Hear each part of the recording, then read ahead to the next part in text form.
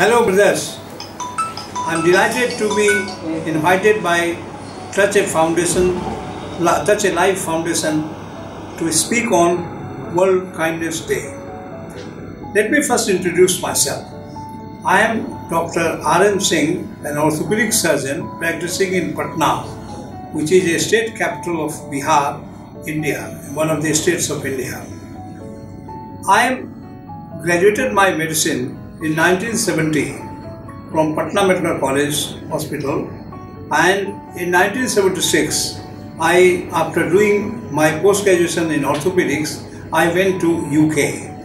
There I stayed for more than 5.5 years and did my fellowship from Royal College of Surgeons, Edinburgh, and my master's degree in orthopedics from University of Liverpool.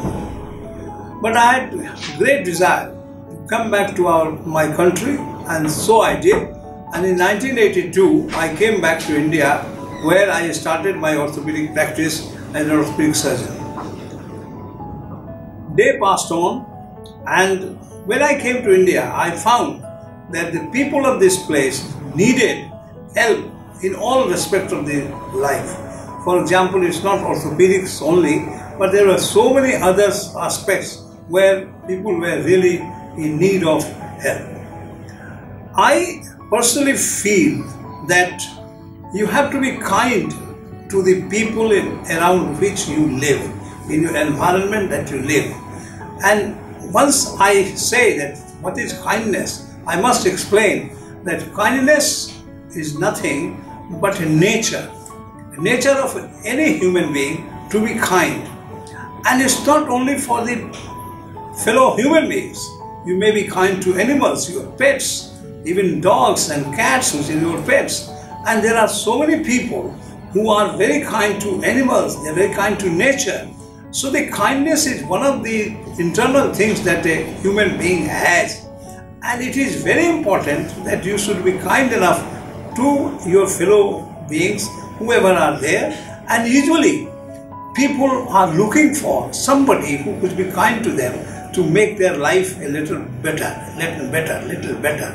And here, if you have developed sincerely, you have developed the kindness in yourself, it is really pleasure. And I always think that to be kind to people who are suffering must be one of the part of your lives. I tell you what happened once I went to see a blind school known as Jyoti Balika Vidyalaya, which is based about 2-3 kilometers from my residence. And there I found that there were about 80-90 blind girls. They were in a dark room and they were sitting in a row to have their food. And because they are blind, they couldn't see that the flies are there all over on their food. Once I saw that, it really shook me. And I thought that I must do something for these small kids who are really blind and they can't see things that being there in so bad way. I joined this institute. And since then, right from 1990, I am associated with that particular school, that is Jyoti Balika Vidyalaya, and I made it a point that I must improve the quality of life of these girls. Today, we have got about 120 inmates in the school. It's a boarding school, and we have developed so much that now there is the hutment has been removed and a concrete structure is there. There is one floor the school runs, and the second floor, on the first floor, is the hostel, and there are some dining halls and kitchen at the topmost floor. So ultimately we have decided, with the help of local people, we improved the status of that school so much so that now a lot of people come to help us, that this school is one which needs help. Now, I must say where from this institute came, because that school was running for the last 15-20 years.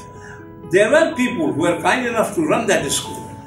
But when I went there, I saw the sad plight of the girls. I decided to help. This kindness which came to me, or the internal aspirations that came to me to help them, is, I think, is from God.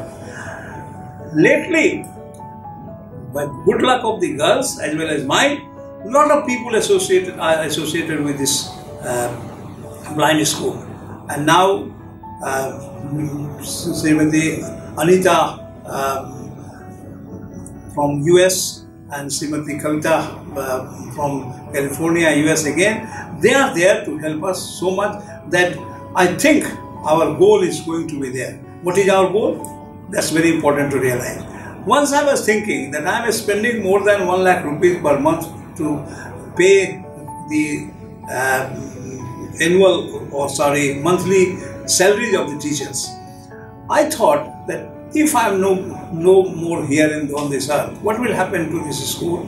What will happen to these teachers?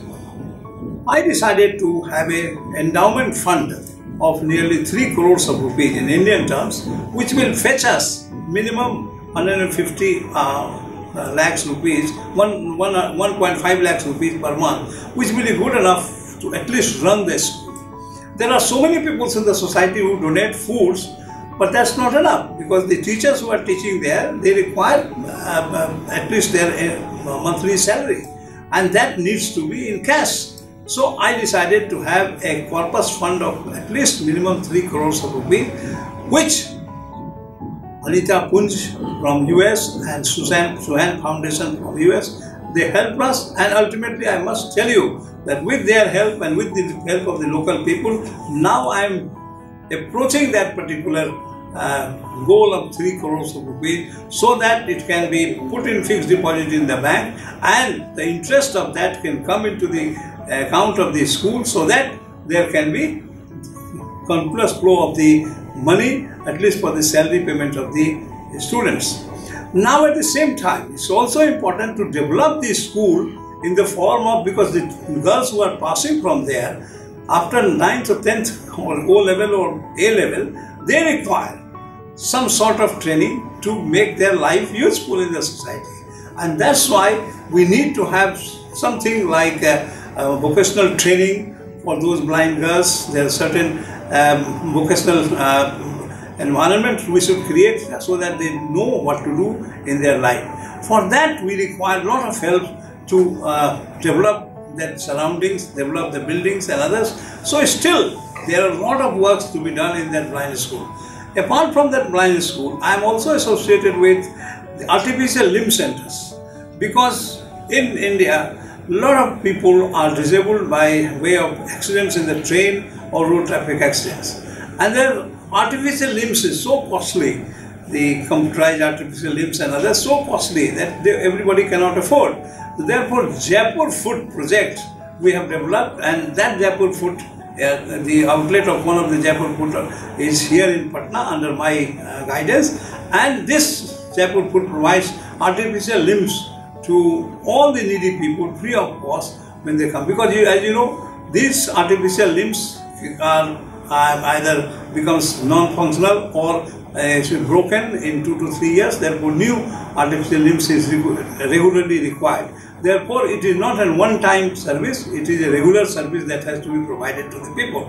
So, artificial limbs. I am also associated with orphanage, and lately most of my orphanage girls have either settled or they have been married. Only 4 or 5 are there in my orphanage, and some of them who have done their graduation from that orphanage, they are employed in my hospital because they are qualified enough and they need some job. Therefore, we can always accommodate them, and I have accommodated 3 or 4 or 5 orphan girls in my hospital by giving them their employment, and gradually they select their choice and they get married and they set their families.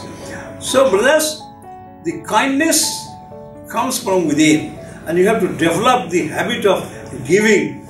And habit of giving is to make yourself habit of giving. Give. That's very important. The kindness is one thing which only in 3 situations people come to you for anything.